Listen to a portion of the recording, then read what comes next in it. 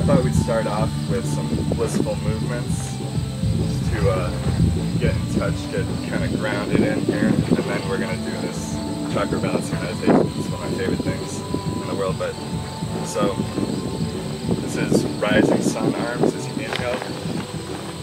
Rise your arms up, exhale, samastiki. This is Anjali Muja. You can set an intention. If you have anything that you'd like to bring about in your life, just being grateful, and this is really a good way to kind of realize that you're doing something great for yourself right now, and keep those rising. Inhale, rise that sun up. This is really great to do in the morning. That's why it's rising sun, because you start to build up some connection with your breath. You start to build up what they call tapas, which is the fire in the body. The gaze, or the drishti, is also important. If you look up as you do it, you can kind of feel that exultant, blissful feeling. You inhale all the way up into your upper lungs. We're getting to those other 2/3 of your lung capacity. Different yoga poses have different effects on the body and therefore the mind. So, like we were talking about cleansing, twisting is very cleansing.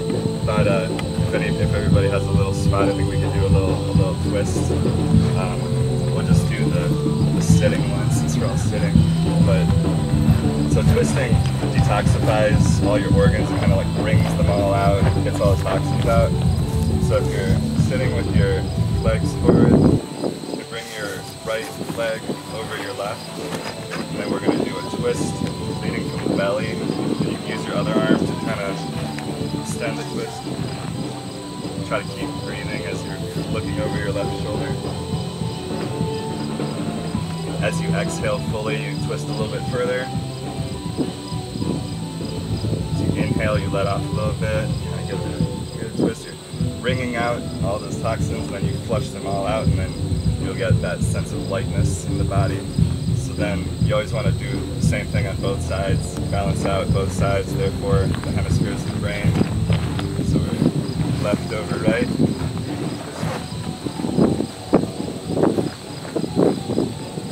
Sometimes you feel a popping in your spine. Yeah, that's a great release.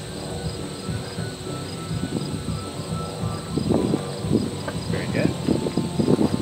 And then I just want to do a little bit of back bend, because back bending is they say, the most euphoric of the types of yoga poses. So one we can do right from here is we can do baby camel. Just baby camel is kind of arching back, but keep your tailbone tucked under to protect your lumbar, and use the arms to bring you back a little bit further.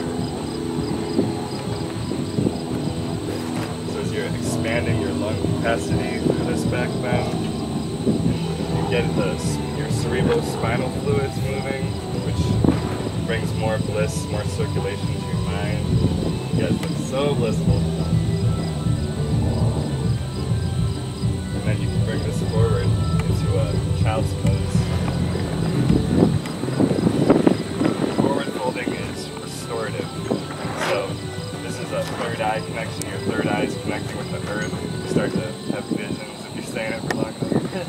This is restoring all of your energies. And then, if you want to try this flow, you can go in a flow that's kind of like a Kundalini yoga flow. Full camel is kind of reach back carefully for your heels. And that this is a heart opener.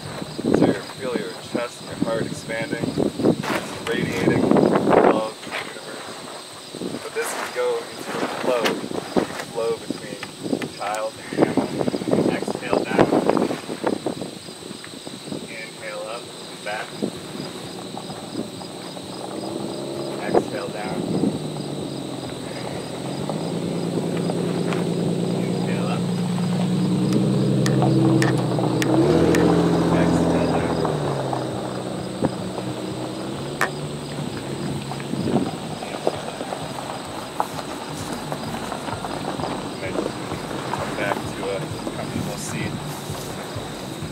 kind of check in.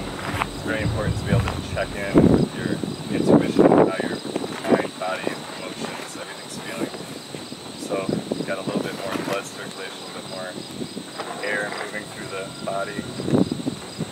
Feeling balanced, feeling good. So these are natural ways to heal the body. And you know, this is like 1,000-year-old technology that yogis have invented in caves. This technology can work on every gland in your body. It's like you don't need pharmaceuticals and things when you have this natural technology.